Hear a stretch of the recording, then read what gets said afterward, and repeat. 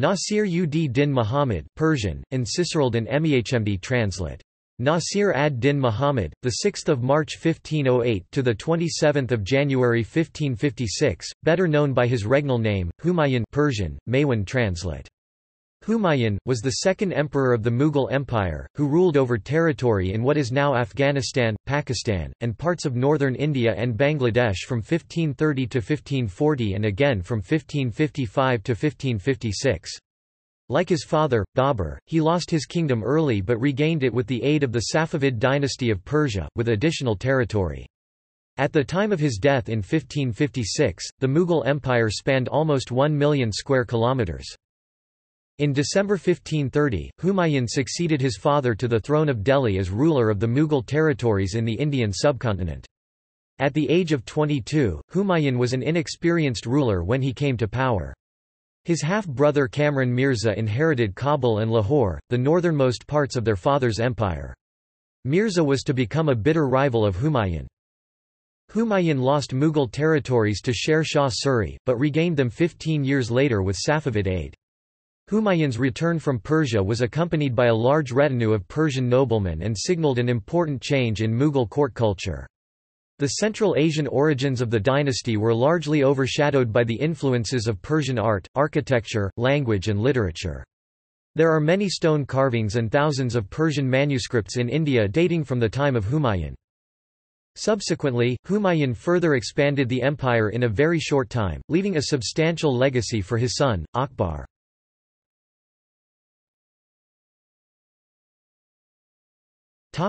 Background. The decision of Babur to divide the territories of his empire between two of his sons was unusual in India, although it had been a common Central Asian practice since the time of Genghis Khan. Unlike most monarchies, which practiced primogeniture, the Timurids followed the example of Genghis and did not leave an entire kingdom to the eldest son.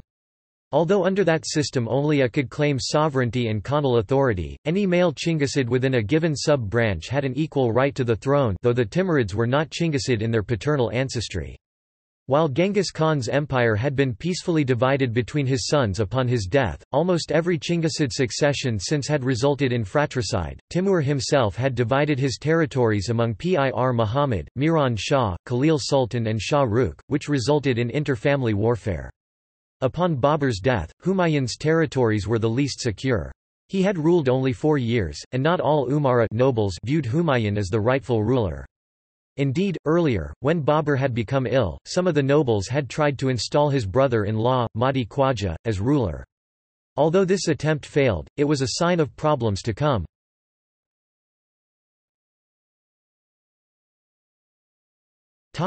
Early reign. When Humayun came to the throne of the Mughal Empire, several of his brothers revolted against him. Another brother Khalil Mirza (1509–30) supported Humayun but was assassinated. The emperor commenced construction of a tomb for his brother in 1538, but this was not yet finished when Humayun was forced to flee to Persia. Sher Shah destroyed the structure and no further work was done on it after Humayun's restoration. Humayun had two major rivals for his lands, Sultan Bahadur of Gujarat to the southwest and Sher Shah Suri Sher Khan settled along the river Ganges in Bihar to the east. Humayun's first campaign was to confront Sher Shah Suri. Halfway through this offensive Humayun had to abandon it and concentrate on Gujarat, where a threat from Ahmed Shah had to be met. Humayun was victorious annexing Gujarat, Malwa, Champaner and the great fort of Mandu. During the first 5 years of Humayun's reign, Bahadur and Sher Khan extended their rule, although Sultan Bahadur faced pressure in the east from sporadic conflicts with the Portuguese. While the Mughals had obtained firearms via the Ottoman Empire, Bahadur's Gujarat had acquired them through a series of contracts drawn up with the Portuguese, allowing the Portuguese to establish a strategic foothold in northwestern India. In 1535, Humayun was made aware that the Sultan of Gujarat was planning an assault on the Mughal territories with Portuguese aid. Humayun gathered an army and marched on Bahadur. Within a month he had captured the forts of Mandu and Champaner. However, instead of pressing his attack, Humayun ceased the campaign and consolidated his newly conquered territory.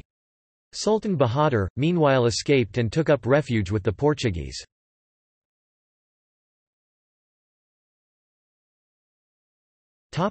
Sher Shah Suri. Shortly after Humayun had marched on Gujarat, Sher Shah Suri saw an opportunity to wrest control of Agra from the Mughals. He began to gather his army together, hoping for a rapid and decisive siege of the Mughal capital. Upon hearing this alarming news, Humayun quickly marched his troops back to Agra, allowing Bahadur to easily regain control of the territories Humayun had recently taken. In February 1537, however, Bahadur was killed when a botched plan to kidnap the Portuguese viceroy ended in a fire fight that the Sultan lost, whilst Humayun succeeded in protecting Agra from Sher Shah. The second city of the empire, Gaur, the capital of the Vilayat of Bengal, was sacked. Humayun's troops had been delayed while trying to take Chunar, a fort occupied by Sher Shah's son, in order to protect his troops from an attack from the rear. The stores of grain at Gauri, the largest in the empire, were emptied, and Humayun arrived to see corpses littering the roads.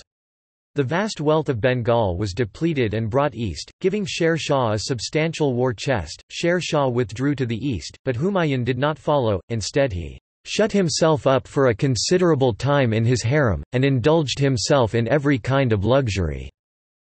Hindal, Humayun's 19-year-old brother, had agreed to aid him in this battle and protect the rear from attack, but he abandoned his position and withdrew to Agra, where he decreed himself acting emperor.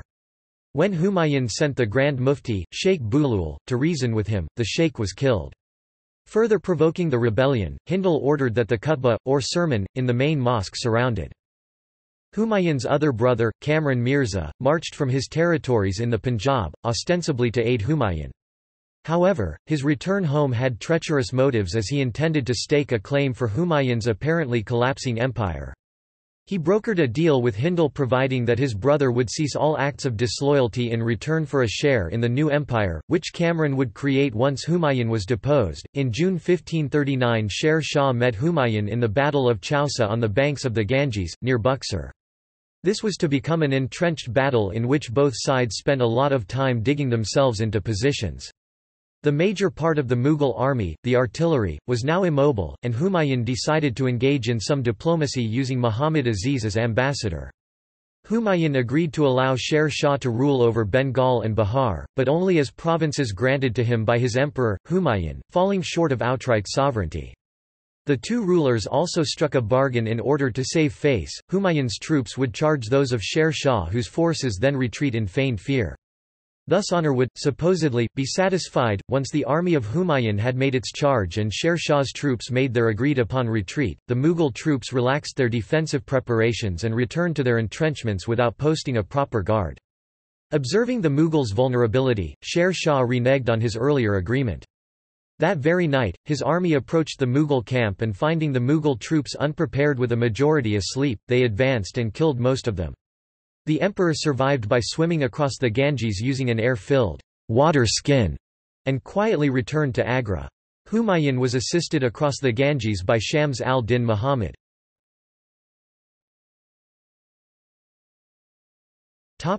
In Agra.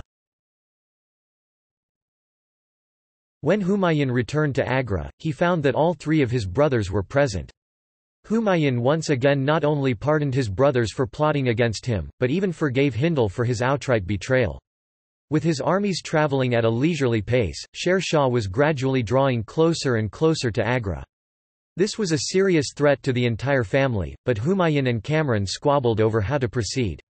Kamran withdrew after Humayun refused to make a quick attack on the approaching enemy, instead opting to build a larger army under his own name. When Kamran returned to Lahore, Humayun, with his other brothers Askari and Hindal, marched to meet Sher Shah 200 kilometers (120 miles) east of Agra at the Battle of Kannauj on the 17th of May 1540. Humayun was soundly defeated. He retreated to Agra, pursued by Sher Shah, and thence through Delhi to Lahore. Sher Shah's founding of the short-lived Sur Empire, with its capital at Delhi, resulted in Humayun's exile for 15 years in the court of Shah Tahmasp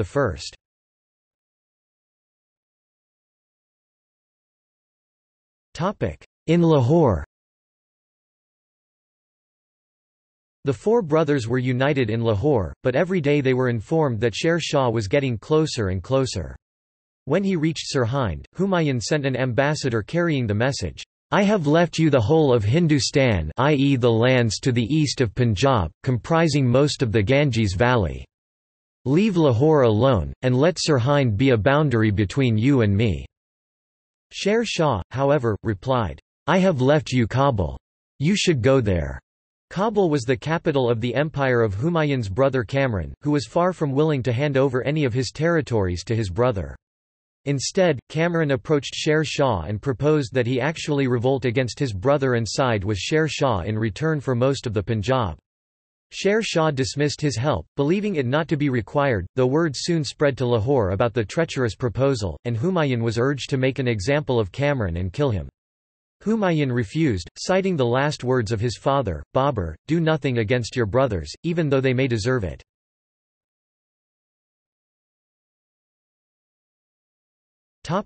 Withdrawing further.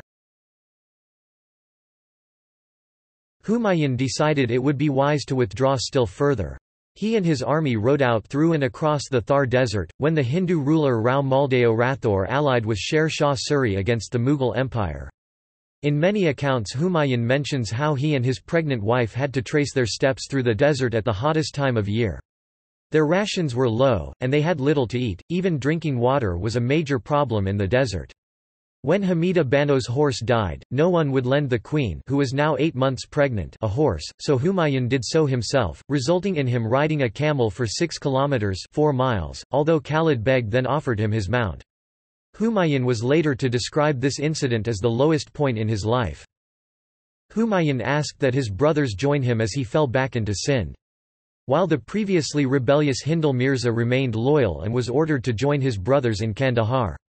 Kamran Mirza and Askari Mirza instead decided to head to the relative peace of Kabul. This was to be a definitive schism in the family. Humayun headed for Sindh because he expected aid from the Emir of Sindh, Husayn Imrani, whom he had appointed and who owed him his allegiance. Also, his wife Hamida hailed from Sindh. She was the daughter of a prestigious Pir family. A Pir is a Shia or Sufi religious mystic of Persian heritage long settled in Sindh.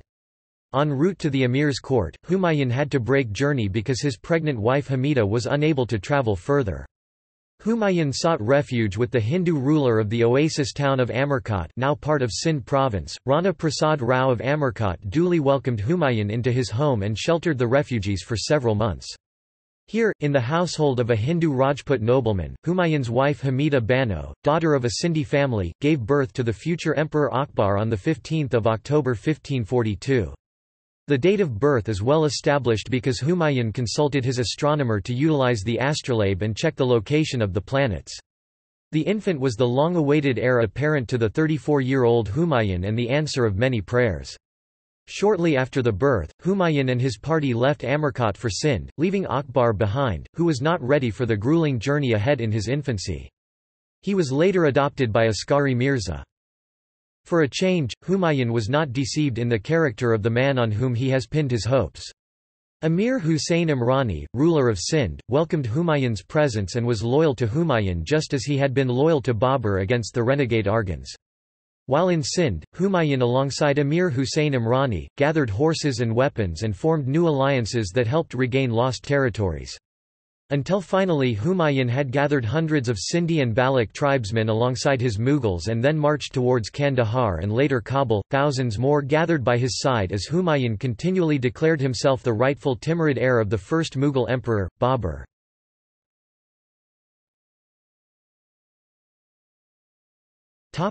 Retreat to Kabul. After Humayun set out from his expedition in Sindh, along with 300 camels mostly wild and 2,000 loads of grain, he set off to join his brothers in Kandahar after crossing the Indus River on the 11th of July 1543 along with the ambition to regain the Mughal Empire and overthrow the Suri dynasty. Among the tribes that had sworn allegiance to Humayun were the Magzi, Rind and many others. In Kamran Mirza's territory, Hindal Mirza had been placed under house arrest in Kabul after refusing to have the khutbah recited in Kamran Mirza's name. His other brother Askari Mirza was now ordered to gather an army and march on Humayun. When Humayun received word of the approaching hostile army he decided against facing them, and instead sought refuge elsewhere.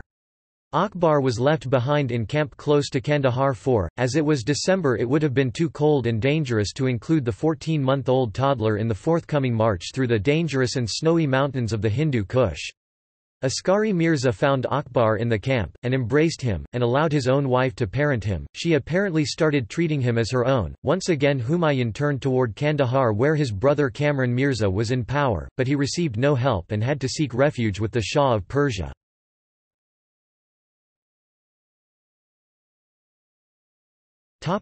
Refuge in Persia. Humayun fled to the refuge of the Safavid Empire in Persia, marching with 40 men, his wife Bega Begum, and her companion through mountains and valleys. Amongst other trials the imperial party were forced to live on horse meat boiled in the soldiers' helmets. These indignities continued during the month it took them to reach Herat, however after their arrival they were reintroduced to the finer things in life. Upon entering the city his army was greeted with an armed escort, and they were treated to lavish food and clothing. They were given fine accommodations and the roads were cleared and cleaned before them. Shah Tahmasp, unlike Humayun's own family, actually welcomed the Mughal, and treated him as a royal visitor. Here Humayun went sightseeing and was amazed at the Persian artwork and architecture he saw. Much of this was the work of the Timurid Sultan Husayn Baykara and his ancestor, Princess Gaur Shad, thus he was able to admire the work of his relatives and ancestors at first hand. He was introduced to the work of the Persian miniaturists, and Kamaluddin Behzad had 2 of his pupils join Humayun in his court. Humayun was amazed at their work and asked if they would work for him if he were to regain the sovereignty of Hindustan. They agreed. With so much going on Humayun did not even meet the Shah until July, some 6 months after his arrival in Persia. After a lengthy journey from Herat the two met in Qazvin where a large feast and parties were held for the event. The meeting of the two monarchs is depicted in a famous wall painting in the Chail Sotoun 40 columns palace in Isfahan. The Shah urged that Humayun convert from Sunni to Shia Islam, and Humayun eventually accepted, in order to keep himself and several hundred followers alive. Although the Mughals initially disagreed to their conversion they knew that with this outward acceptance of Shi'ism, Shah Tahmasp was eventually prepared to offer Humayun more substantial support. When Humayun's brother, Kamran Mirza, offered to cede Kandahar to the Persians in exchange for Humayun, dead or alive, Shah Tahmasp refused.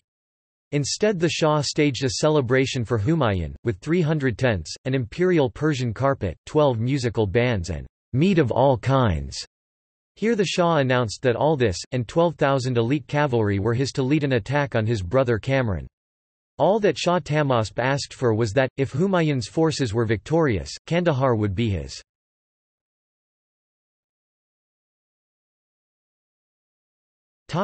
Kandahar and onwards.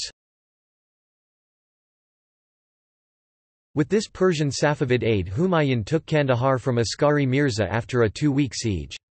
He noted how the nobles who had served Askari Mirza quickly flocked to serve him. In very truth the greater part of the inhabitants of the world are like a flock of sheep, wherever one goes the others immediately follow. Kandahar was, as agreed, given to the Shah of Persia who sent his infant son, Murad, as the viceroy.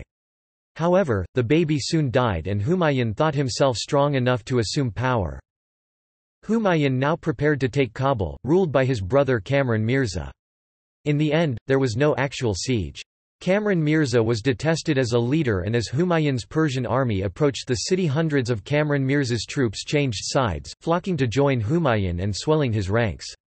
Kamran Mirza absconded and began building an army outside the city. In November 1545, Hamida and Humayun were reunited with their son Akbar, and held a huge feast. They also held another, larger, feast in the child's honor when he was circumcised. However, while Humayun had a larger army than his brother and had the upper hand, on 2 occasions his poor military judgment allowed Kamran Mirza to retake Kabul and Kandahar, forcing Humayun to mount further campaigns for their recapture. He may have been aided in this by his reputation for leniency towards the troops who had defended the cities against him, as opposed to Kamran Mirza, whose brief periods of possession were marked by atrocities against the inhabitants who, he supposed, had helped his brother. His youngest brother, Hindal Mirza, formerly the most disloyal of his siblings, died fighting on his behalf. His brother Askari Mirza was shackled in chains at the behest of his nobles and aides. He was allowed go on Hajj, and died en route in the desert outside Damascus. Humayun's other brother, Kamran Mirza, had repeatedly sought to have Humayun killed. In 1552 Kamran Mirza attempted to make a pact with Islam Shah, Sher Shah's successor, but was apprehended by a Ghakkar. The Ghakkars were one of the minority of tribal groups who had consistently remained loyal to their oath to the Mughals. Sultan Adam of the Ghakkars handed Kamran Mirza over to Humayun. Humayun was inclined to forgive his brother. However, he was warned that allowing Kamran Mirza's repeated acts of treachery to go unpunished could foment rebellion amongst his own supporters. So, instead of killing his brother, Humayun had Kamran Mirza blinded, which would end any claim by the latter to the throne. Humayun sent Kamran Mirza on Hajj, as he hoped to see his brother thereby absolved of his offences. However, Kamran Mirza died close to Mecca in the Arabian Peninsula in 1557.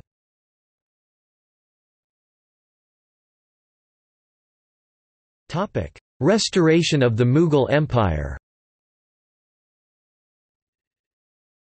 Sher Shah Suri had died in 1545, his son and successor Islam Shah died in 1554. These two deaths left the dynasty reeling and disintegrating. Three rivals for the throne all marched on Delhi, while in many cities leaders tried to stake a claim for independence. This was a perfect opportunity for the Mughals to march back to India. The Mughal Emperor Humayun gathered a vast army and attempted the challenging task of retaking the throne in Delhi.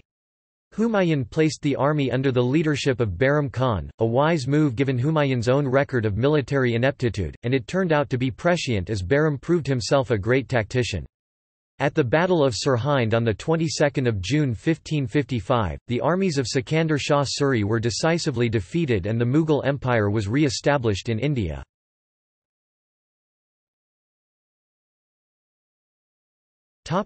Marriage relations with the Khanzadas.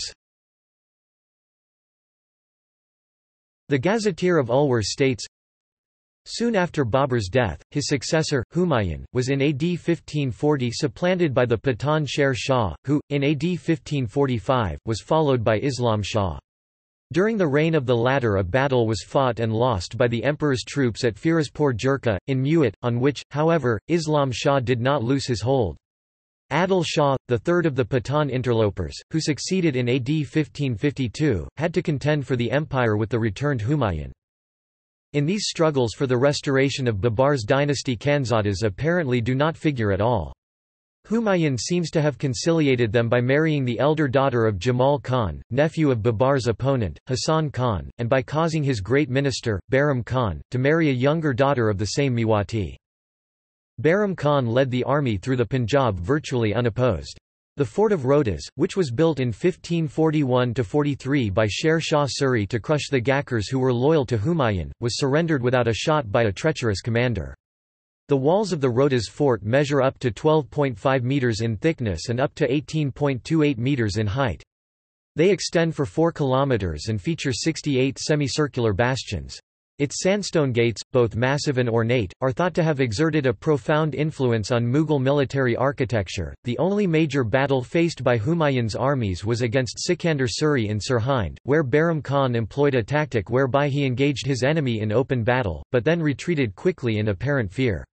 When the enemy followed after them, they were surprised by entrenched defensive positions and were easily annihilated. After Sirhind, most towns and villages chose to welcome the invading army as it made its way to the capital. On 23 July 1555, Humayun once again sat on Babur's throne in Delhi.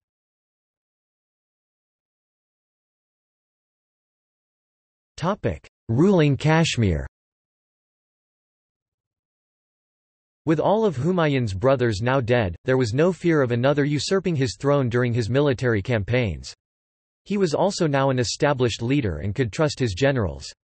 With this newfound strength, Humayun embarked on a series of military campaigns aimed at extending his reign over areas in eastern and western India.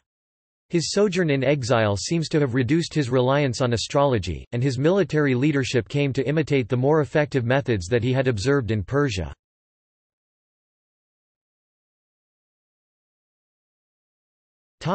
Character. Edward S. Holden writes, "He was uniformly kind and considerate to his dependents, devotedly attached to his son Akbar, to his friends, and to his turbulent brothers." The misfortunes of his reign arose in great, from his failure to treat them with rigor." He further writes, "The very defects of his character, which render him less admirable as a successful ruler of nations, make us more fond of him as a man. His renown has suffered in that his reign came between the brilliant conquests of Babur and the beneficent statesmanship of Akbar, but he was not unworthy to be the son of the one and the father of the other." Stanley Lane Poole writes in his book, Medieval India, "His name meant the winner, lucky, conqueror. There is no kind in the history to be named as wrong as Humayun." He was of a forgiving nature. He further writes, "He was in fact unfortunate. Scarcely had he enjoyed his throne for 6 months in Delhi when he slipped down from the polished steps of his palace and died in his 49th year, January 24, 1556. If there was a possibility of falling, Humayun was not the man to miss it. He tumbled through his life and tumbled out of it."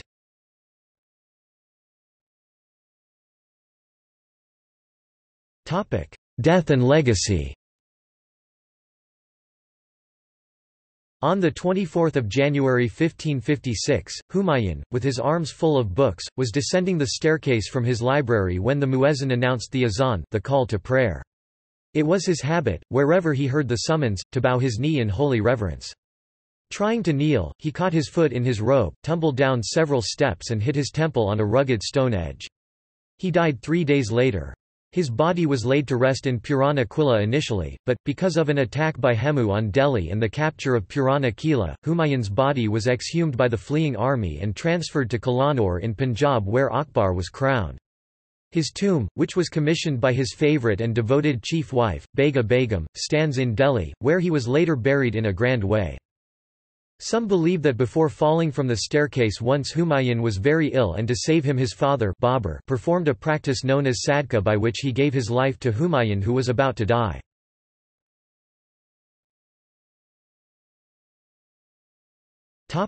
Full title.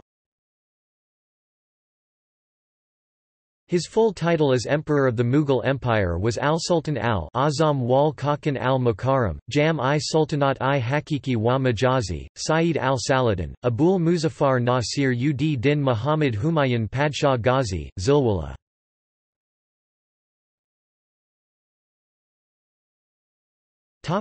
Ancestry.